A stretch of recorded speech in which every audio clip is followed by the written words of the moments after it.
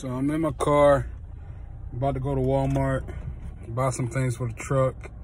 I'll show you guys what that looks like afterwards. I was training all day. That's what happens after, you know, you make a mistake like I did. I was in training, and to begin the day, as you saw, you know, I had a little trouble with the truck. The right side of the trailer, none of the blinkers, the lights would come on, but they weren't blinking. So for some reason that was the case. So I spent about 30-40 minutes at the maintenance shop getting that fixed, and then I took that trailer, which was 44,000 pounds, down the road, came back, did my training, had a review, and tomorrow at 8 o'clock I start running. 25 days I'll be out.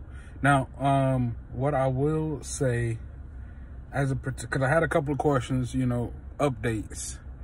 It is a daily vlog, but it will be a day behind. It's a daily vlog, but it will be a day behind. I will try my hardest to post by 6:30, but these videos are like gigabytes they're gigabytes, the size of them, and it takes a while to upload those. So please bear with me until I get the equipment I want to get. Please bear with me, but I will try to post them each day by about 6:30 p.m. And they will be a day behind. So what you're watching is what happened yesterday, in essence. I will post a video as well in the coming days explaining what happened on the accident. You know, I just don't really feel like going into it at the moment, but definitely within the next couple days, a few days, I'll post about that. But beyond that, today's trip felt a little bit better. The backing, I had that on point. It took a while, but I used all my space and got it in there. Dropped my load. For some reason, I was thinking all day today was the 22nd, and it's not. It's the 21st.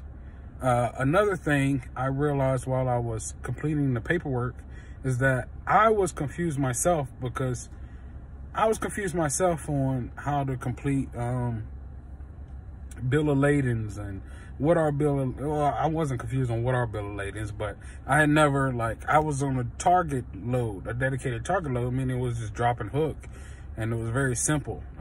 So yesterday and this morning entailed me doing some things for the first time, including, you know, filling out and you know, getting signed the bill of lading, where you're supposed to go, you know, talking with the guard shack on, you know, some of these things was me doing this for the first time. So I will eventually do a video on how you drop a load, pick up a load, things like that, because I know it was a little bit confusing for me. You know, that's what I'll do. So that'll definitely be within the next few days as well. But once again, bear with me as I try to post these videos. I will get them out daily. They will be a day behind, and I'll try to get them out before 6:30. If not 6:30, definitely that day. But you know, I will do my best to get it out that way. It's just, I gotta find, you know, gotta have Wi-Fi time, and I will do my best to try to, you know, get to where I need to go, so I could edit these videos and, you know, take videos as well, vlog while I'm doing this. Eventually, when I'm in my truck, just talking about the future, I will have like a GoPro set up that's recording me, so I could talk more freely, and you guys can actually see me driving, see some of the maneuvers I'm doing, see what I'm looking at, what I'm doing while I'm driving there. And, you know, I think that'll be interesting as well. And I'll just talk with you guys that way. But until then, until next time, guys, until tomorrow, peace out. Today was a good day, and it's setting up tomorrow for it to be even better. Good luck to everybody in the program. Talk to you tomorrow. All right, guys, first load is officially complete. Here I'm at the customer. Had to do you know, I had to pull up and back into here. Took a little bit, but it's coming along. You know, practice it'll make perfect, but I got it in there pretty good. Yes, sir.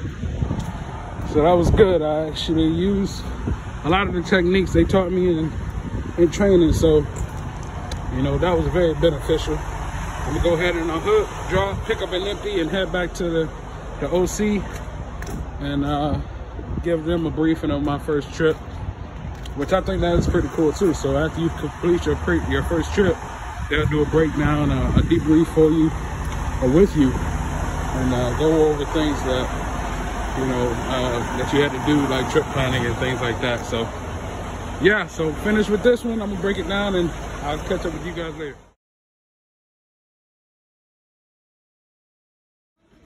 I'm at Walmart.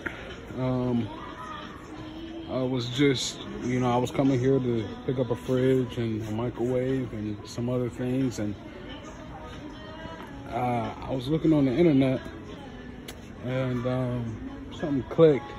So I just looked up what was the, let me pick this up. Seems to be, I looked it up, about 760 watts. I believe the wattage on my truck is about 800 watts. So this shouldn't short circuit it out. Excuse me. It fits, I guess. I won't be doing anything big, but that should do it. So I should be able to, you know, make some burgers on it every once in a while, and maybe do some fried chicken. But what I'm gonna do instead of a fridge is I'm gonna get a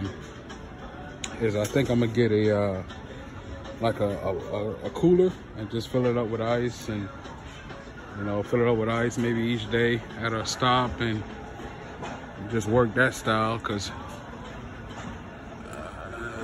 I don't have I don't think the inverter can hold that.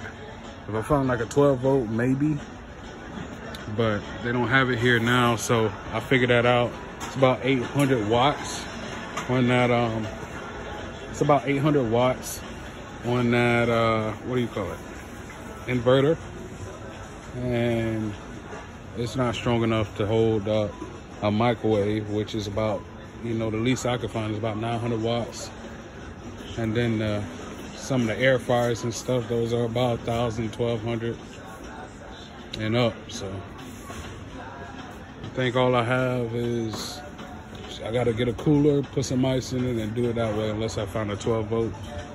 I definitely won't have a microwave, but hopefully I get a truck sooner or later with an APU in it, and I wouldn't have that problem.